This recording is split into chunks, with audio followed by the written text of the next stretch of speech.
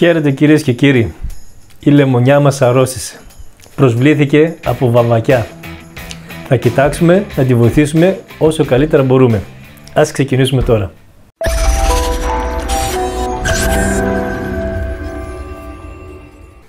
Και κοιτάξτε η καημένη τι έπαθε. Λοιπόν, να σας δείξω λίγο καλύτερα. Αυτό εδώ, βλέπετε αυτό εδώ το φύλλο? Είναι ένα χαρακτηριστικό παράδειγμα της βαμβακιάς. Έχει ασπρίσει, κολλάει, το βλέπετε?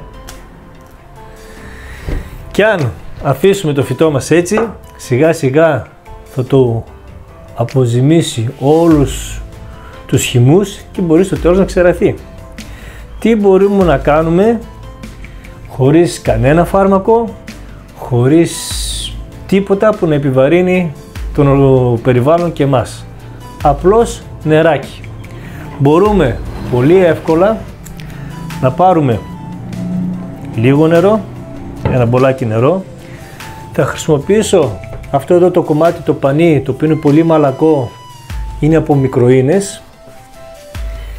Το βουτάμε, στραγγίζουμε και καθαρίζουμε ένα-ένα όλα τα φτερά.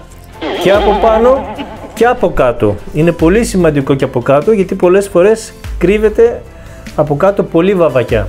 Η βαμβακιά στην ουσία, να γνωρίζετε, είναι ένα έντομο που προσβάλλει τη λεμονιά. Μπορεί να προσβάλλει και καλλωπιστικά φυτά. Μπορεί να προσβάλλει την Αυτό το φύλλο μας έφυγε. Ήταν και μισό ξεραμένο. Μπορεί να προσβάλλει την ορτασία. Μπορεί να προσβάλλει την βοκαβίλια και διάφορα άλλα. Θέλει προσοχή. Θα ξεκινήσουμε να μην χάσουμε και τη σειρά. Ένα-ένα από κάτω και θα φτάσουμε μέχρι πάνω την κορυφή. Αν έχετε μια μεγάλη λεμονιά και εννοείται ότι δεν μπορείτε να καθίσετε φύλλο-φύλλο να την καθαρίσετε, εννοείται θα πάτε σε ένα ειδικό γεωπονικό μαγαζί και θα ζητήσετε τις πιο βιολογικές και οικολογικές συμβουλές που μπορεί να σας δώσει και βοήθεια.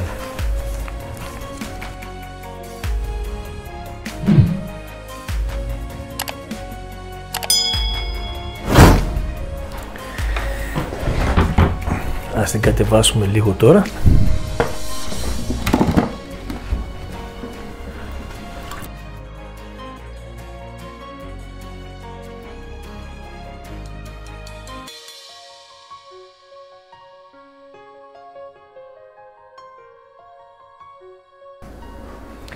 Λοιπόν, νομίζω ότι την έκανα όλη και είναι πλέον η λεμονιά μας πεντακάθαρη. Αν θα δείτε εδώ μερικά φύλλα, αν φαίνεται, έχουν τρυπούλες.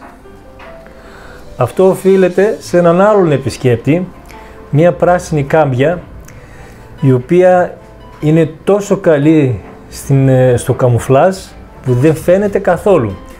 Αν τυχόν, μακάρα να μην γίνει, αλλά αν τυχόν εμφανιστούν τρυπούλες στα φύλλα σας, κατευθείαν ψάξτε με λεπτομέρεια, ειδικά κάτω από τα φύλλα, κάπου θα κρύβεται. Την αφαιρείτε, την πάτε κάπου αλλού και ξεμπερδεύετε. Τώρα θα σας δείξω και ένα κολπάκι πώς μπορούμε να κάνουμε τα φύλλα μας να διατηρούνται πράσινα, έντονα, γεμάτα ζωντάνια. Κοιτάξτε. Λοιπόν, το κολπάκι είναι: άδειασα το νερό και το γέμισα με μπύρα. Παίρνουμε πάλι το πανί μας, το βουτάμε μέσα στην μπύρα, στραγγίζουμε και κάνουμε κάθε φύλλο. Βρέχουμε κάθε φύλλο. Θα τα ζωντανέψει, θα γίνουν έντομο πράσινο και μπορείτε να το κάνετε και σε άλλα φυτά και στα καλλωπιστικά σας φυτά, αυτά που έχετε στο σπίτι σας. Κάνει πάρα πολύ καλή δουλειά. Τα φυτά χρειάζονται αρκετό χρόνο για να ασχοληθείς. Φύλλο χρειάζεται να το κάνεις. Φύλλο θα το κάνεις. Αν θέλεις να έχεις πραγματικά ζωντανά φυτά, αν θέλεις δεν ξέρω τι να σας πω. θέλουν αγάπη, φροντίδα και πολύ χρόνο. Αυτό. Το κάνετε όλο και τελειώνετε. Και μια τελευταία συμβουλή. Αν θέλετε για την βαμβακιά να πάρετε μέτρα προληπτικά, ώστε να μην κολλήσετε καν, θα πρέπει κάθε 2 εβδομάδες να ψεκάζετε τα φυτά σας με ένα μείγμα, το οποίο το μείγμα θα περιέχει 1 λίτρο νερό, 2 κουταλιές της σούπας τριμμένο πράσινο σαπούνι και 1 κουταλιά του γλυκού ινόπνευμα. Το ψεκάζετε κάθε 2 εβδομάδες. Έτσι δεν πρόκειται να πλησιάσει η βαμβακιά και πολλά άλλα και πολλοί άλλοι επισκέπτες δεν θα σας επισκεφτούν να σας χαλάσουν τα φυτά. Αυτά είχα να σας πω. Ελπίζω να σας βοήθησα. Να είσαστε καλά. Να θυμάστε ότι με τη βαμβακιά δεν ξεμπερδεύετε εύκολα. Θα χρειαστεί να κάνετε επιθεωρήσεις κάθε τόσο και να ελέγχετε τα φύλλα. Αν θέλετε τον πιο βιολογικό τρόπο, χρειάζεται και προσπάθεια. Αλλά δεν θέλει και πολλά, αγάπη και φροντίδα. Γεια σας.